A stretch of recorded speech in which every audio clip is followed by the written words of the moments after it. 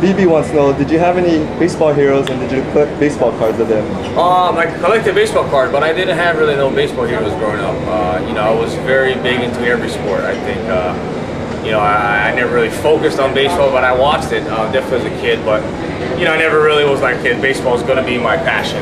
Growing up as a kid, and, of course now it is my passion, it's my job, it's my career. And, I never really had any baseball heroes. Hemajang wants to know if you have any thoughts about life after baseball. Life after baseball. Right now, you know what? I'm trying to line myself up with some things. Just things that you brainstorm. Hopefully I'll have a long enough career, and hopefully I'll save enough money that I make during my career, and hopefully get to retire and sit back on the beach. But no, I definitely want to.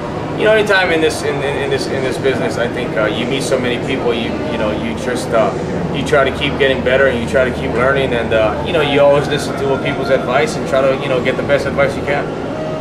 Matt wants to know what's it like when you run into Hawaii boys in the league.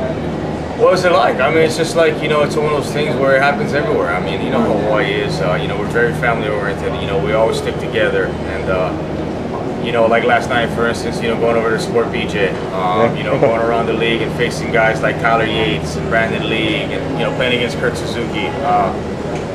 You feel good because you see a fellow Hawaiian, a guy that hey, there's not many of us out there that get the opportunity to do what we're doing, and to feel good for the guys that they're getting an opportunity to go out there and do that.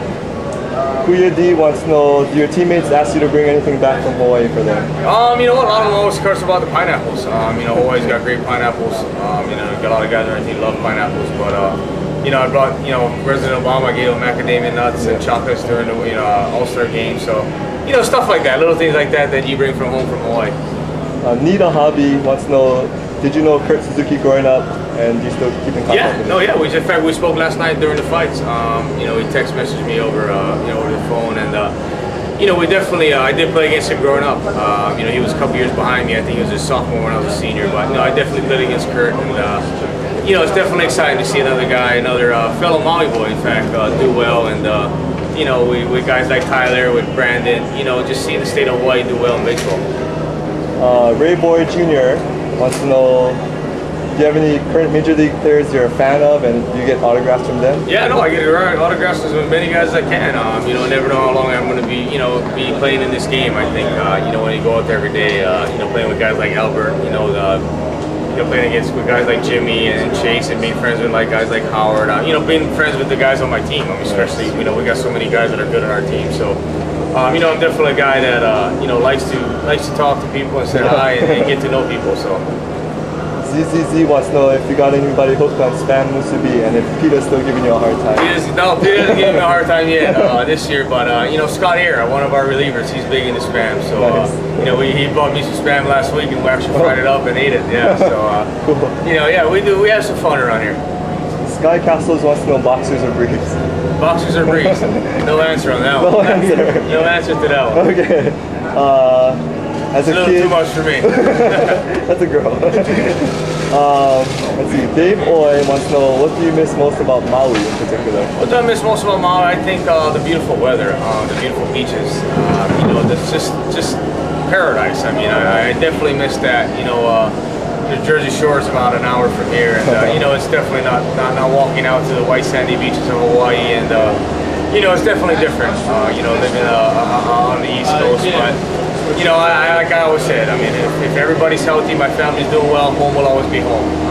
But when I retire, that's where I plan to be. I plan to be back home in Hawaii. I make my house right now what we consider the ninth island. That's in Las Vegas in the off season. Right. So we definitely.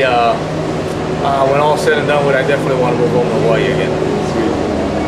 Snow wants to know, does he feel that coming out of the state of Hawaii, you have a disadvantage trying to break into major leagues, or might that somehow have worked in your favor? I say yes and no. It might have worked in my favor, but yet it might not have. I think once you get to where I'm at, when you get drafted, I think that everybody's on a, there's guys that are, different level, first rounder, second rounder, but you know what, to me, when you get drafted, everybody has a shot. If you work hard, you play the game the right way, you try to go out there with the right approach. I've seen a lot of guys that got drafted after me, a lot of guys got drafted before me that didn't get to the big league. So, I think it depends on the individual, the character of the individual. So, you know, everybody has a chance. You know, it might have helped me in a way being from Hawaii, but I think, you know, everybody gets a fair shot. YN wants to know, what's the weirdest request you ever gotten from a female fan? Weirdest request, boy. You get some weird ones. But, oh, yeah. Some I can't talk about on camera, but, you know, some of the things that, you know, you get asked to do, you know, especially by female fans, it's like, I can't do it. You know, it's just not realistic, but, you know, being around having a passion for the game and fans loving you, I think is such a nice thing. And you know, the most I do is sign balls, you know, do little things like that.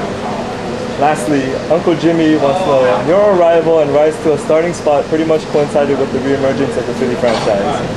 Ask him if Philly people consider you to be a good luck charm. I guess yes and no.